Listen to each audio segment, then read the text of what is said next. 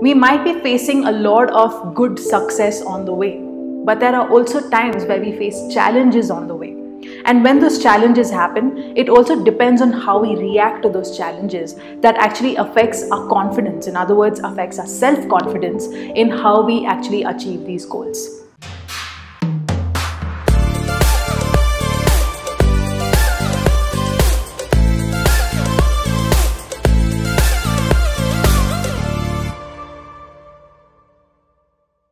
Hi, I'm Diya Asrani and I'm a personal branding coach, and I'm the founder of Design Your Presence. And if you really like what you see, do subscribe to my channel for more things on personal branding, building your online presence and making you a confident and successful leader in your industry. I really want you to become one. So in this video, I want to talk about 9 lethal habits that are tarnishing your self-confidence on your way to building your brand or achieving a certain goal. Now this could apply for any area in your life, whether it's your health goal, your relationship goal, your life goal, your business goal, your finance goal, anything, right?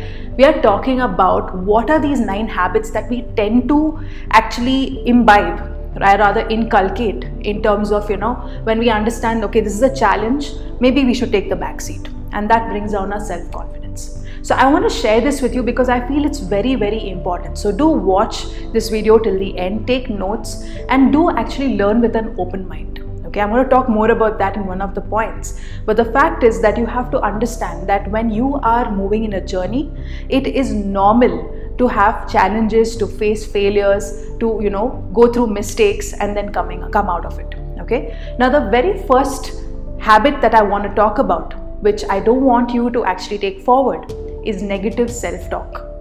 Many times, entrepreneurs, I hear them say, oh, this is not for me. I'm not cut out for this. This is definitely not working. Maybe I cannot earn money this way. Maybe I've never been a business mind, so this is not going to work for me. Maybe I don't know marketing, so marketing is not for me, right? Now, when you say this is not for me, I can't, I won't, it's not, I'm not cut out for it. What are you telling yourself? You're telling yourself that believe in this, right? Why do you think we always tell you to go ahead and do affirmations, okay, or practice gratitude every day? Because you're sending it out to the world and you're telling yourself, you're telling your mind that look, you need to actually thank the things that are around you, the people who are around you. And affirmations is when you actually want to manifest and make things happen for yourself. But when it comes to negative self-talk, it's again the same thing that you're telling your mind. You're filling your mind with thoughts that, okay, you cannot do it, so don't do it, So it's the same thing. So you have to stop negative self-talk when you're actually moving in your journey, because sometimes when we tend to face challenges, we tell ourselves, oh, maybe, this is not for me, okay? So stop that. The second habit which I want to talk about is not learning from your mistakes. And this is the reason, one of the main reasons why, entrepreneurs, coaches, trainers, they tend to not take it forward in their journey, okay, their brand building, business building, because they feel, I made this mistake, I don't think I can do it. Think of another solution, right? Now, when I have a lot of clients coming to me and they tell me, Diya, I'm so consistent in my content, but I don't know what is happening. Nobody's coming to me. I'm not getting clients. I'm not getting inquiries, nothing. I'm not getting leads, etc. I want to tell you one thing. It's not about putting a content piece every single day, okay? It is about what quality are you giving out to people, okay? That's the first thing. The second thing is, even if you're giving quality to people, what are you doing that is somewhere, kind of creating that leakage that, okay, maybe this is not what you should be doing. Okay, could be like the way you actually shoot a video, or maybe how you talk about a certain topic. Maybe there are certain things that are not resonating with people, and maybe you need to change that. Maybe you need to change your strategy, your system. It could be anything that is, that needs some tweaking. Please remember, you're not perfect in this. Okay, so there's always going to be something that is worth a change, right? So that's the second habit. Now the third habit which I want to talk about is quitting when there is a challenge. Just before the challenge, you're quitting. Okay, which is something that I strongly feel that you should not be doing, because when you see something coming up, either you quit and don't do anything about it, or you go ahead and you pass through that challenge and you become successful. Okay, I want to tell you one thing. Okay, when it comes to anything that you do, okay, you're always going to face some challenge on the way.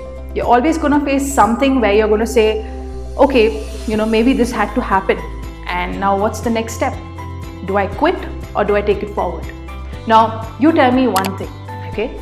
Is your goal more important, or quitting and starting something else, thinking that, okay, it's going to be a smooth ride is more important? Okay. Now, when you genuinely feel your business concept is not working and you need to change it, well and good. Nobody's stopping you because you know your gut feeling, right? But if it's a small challenge like saying you did your first masterclass and you did not get any clients, if that's your challenge, then my friend, I'm very sorry, you cannot quit, because only after a certain time, only when people notice you, they see how visible you are and how valuable your content is, only then they will come to you. Okay, so it's not only about putting ads out there and saying, oh, I did so much, I spent so much on marketing, but nothing happened. Okay, so don't do that, don't quit. Okay, and the fourth habit that I want to talk about is having a know-it-all attitude. Sounds like this: oh, I've had 15 years of experience, I've done everything in sales and marketing, I have mastered marketing, I've mastered sales, I won an award, and now I don't need to actually learn more. Who said? With the trends actually changing, with marketing trends changing, with the way we sell changing, you have to also know that the fact that there is still a lot of room to learn new things. Okay, you have to understand that you cannot have a know-it-all attitude. A know-it-all attitude is somebody who has an answer for everything. Okay, the minute you start asking why, what, where, who, how about a certain topic, you become more curious about it, and what happens? Your confidence actually increases. Now you might say, oh, knowing it all means my confidence is already there. Yes, it's there, but for a very short while. You don't realize that when you stop your learning, okay, at that line, you are actually losing out on your confidence, and you're bringing down your confidence to a whole new level, and you don't realize, because everyone's gone ahead with the trends, with the way marketing is done. I'm giving in the case of marketing and sales, right? So they never said know it all, I know it all. They wanted to learn more, right? So you have to look at it from that perspective. Okay, so avoid the know it all attitude. The fifth habit that I want to talk about is prioritizing the wrong things. Now, what I mean by this is you're prioritizing on things like hatred, lack of followers, somebody's hating you on Instagram or YouTube, maybe, not many subscribers, not many likes on your post. Or maybe you're focusing on, in terms of your relationship or anything, you're focusing on the petty side of things, right? That is not what you need to prioritize. If you want to be successful, you have to prioritize on things that are important, that make you change. Maybe change yourself, maybe the way you think, maybe change the way you do certain things, maybe work on a different routine, right? Maybe learn something new. Prioritize your growth, prioritize your success in life. That's what is most important than prioritizing on things that are not meant for you. They don't even make you grow, they don't make you learn anything, they only bring you down, and that's how you bring down your self-confidence. Okay. Then the sixth habit that I want to talk about is playing the shortcut game. Okay, now what I mean by this is that a lot of entrepreneurs tell me this: oh, I took the shorter route. In fact, I didn't have to go through all this. I had to only go through these 5 days of training. In 5 days, I could learn and master the art of building a business or building an online presence. Okay, and I've heard this. And what is my answer to them? So be it. Go ahead, do it. You will realize to a point that you have to learn more. In fact, when you take the shortcut, right, what happens? You learn certain things. Very good. Okay, sometimes shortcuts also teach you a lot of things. But after a point, you realize that there is only so much that you know. And you need to actually learn more, which makes it a long cut anyway, right? Like a long journey anyway. So instead of doing that and going in circles, why not take the long route once and for all, and the right route that you feel would work for building your brand or, leading towards your goals or whatever you're doing in your life, right? So you have to understand that shortcut game doesn't work in any field, whether it is when you're losing weight, or becoming a coach online, building a brand online, building a business, having a startup, writing a book, right? Nothing of that is a shortcut. Everything requires some time, okay? And if somebody tells you, I can make you write your book in a day or in 2 days, please give me his phone number. I will get in touch with him and ask him how to do it. Okay, because I wrote my book, it took me some time. Okay, and I think for everybody it's different, but it took me some time. Okay, and I genuinely wanted to take time so that I can go back and I can see if I'm actually making sense in my book. Okay, so understand that shortcuts don't work. Alright, now the 7th habit that I want to talk about is focusing on others' growth and not your own. I really genuinely beg you, do not focus on somebody else's success. You can look at them, how they have done it. You can, understand how they have done it. You can even learn from what they have done. But don't focus on their growth and say, oh, they are doing so well. They are getting money. They have become so successful. They're doing the same thing. I'm also doing the same thing. I'm not achieving. That's your problem, right? You need to see that what works for you and you need to focus on your own growth. That is more important. So what happens when you look at somebody else? Because see, they would have done so many things on the way that actually got them to where they are. You probably have not done some of it, or maybe you've already done so much and you are like realizing it's not for you. So you have to focus on what is working and what's not working for yourself. Okay? Don't focus on other people's growth.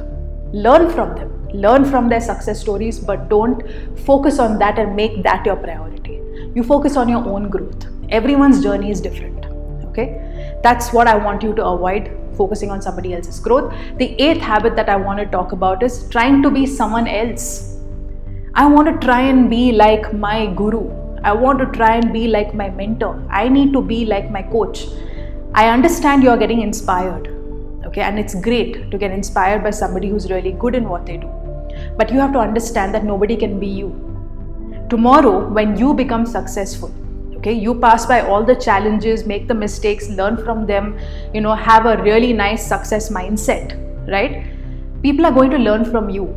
They'll be inspired to be like you, but they will not be you. So please understand, nobody can be you. Similarly, you can't be like anybody else. You have to be yourself. That's why personal branding is so important. If you see my previous videos, I talk about it. I talk a lot about personal branding. I talk about how do you become outstanding in your skill, how to become a leader in your industry. I talk about all those things. Okay, so you have to build your authenticity in your own presence and not focus on being like somebody else. Okay, that's your 8th habit that you need to tarnish. Now the 9th habit that I want to talk about, which is the final habit, is blaming others for your own mistakes, your own faults, your own failures. Okay, now there are certain external forces that you can't control, but there are also certain things that you do on the way which probably you did in a certain way which got you to where you are. Maybe it made you fail. Maybe it made you change the game. Maybe it made you change the strategy, whatever it is. Or maybe, you didn't launch your book. That doesn't mean that it's an external force. Oh, I did not have time. My kids were actually taking away so much of my time. So I did not have time and I did not launch my book. This is something I hear very often. Okay, especially when we are working from home. We tend to hear this. We say, oh, I had too much happening in the family. I couldn't do it. External reason. Oh, I couldn't, launch my book because I didn't have a publisher. The publisher didn't launch it on time. Maybe you didn't give them something on time, or maybe you gave them something on time, but it's something that they couldn't help, right? So there could be many things, but when it comes to your own failures, your own, thought processes, don't blame others. Look inside and see that what did I do? Maybe I could have done this better. Maybe I could have, planned it better. Maybe, I could have, done something differently. Think of your weight loss goals or weight gain goals, okay? Whatever your goals are, okay? Now, weight gain is for people who really want to gain weight. Maybe they have been really, skinny, so they want to, gain weight. So that's a different goal altogether. But let's talk weight loss because that's the most common one, okay? Now, when you hire a trainer, okay, and the trainer comes thrice a week to your house to train you in some fitness routine, okay, and they say that you follow this, you should lose about 2 kgs in the month, okay. Now they have told you this, they are giving you the exercises that will make you lose the 2 kgs. Now what do you do behind the scenes? You eat chocolates, you have sweets, you live a lifestyle that is, a carefree lifestyle. You're not thinking of other aspects. Maybe you're not drinking enough water. It could be anything. Okay, you can't be perfect, and then you don't lose 2 kgs, you lose only 500 grams. What happens? You blame it on the trainer. Oh, your exercises are not good. I got bored of it after a point. I didn't like this thing. I couldn't do that. Maybe because I couldn't do.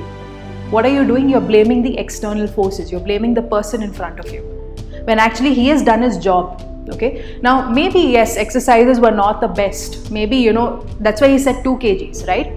But if you had put in the effort and you had actually, changed your diet, changed, maybe the way you live your life, maybe you would have, drank more water or something, it would have changed automatically, right? So you see what I'm trying to tell you?